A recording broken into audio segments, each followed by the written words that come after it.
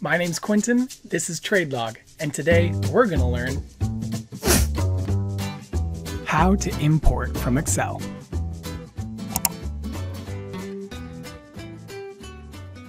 If you started creating your file and noticed that your broker wasn't in the list, then you would have chose Other as your broker. So how do you import into an account marked Other? You will have to use an Excel file that is formatted in the correct way for TradeLog to accept. That format can be found in the Support Center on our website, TradeLogSoftware.com. And a link to that section will be in the description for this video.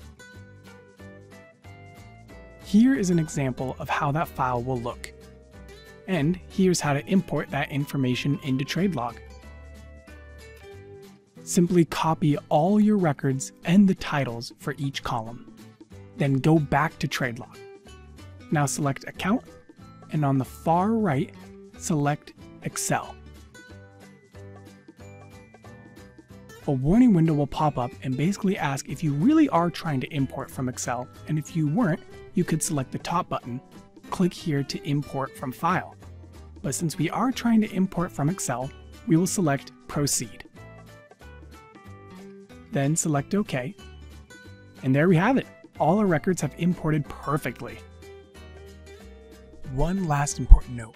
Importing from Excel can be done on any account tab, no matter the broker, which can be helpful if you notice any missing trades or if you had transferred positions. Now you know how to import from Excel.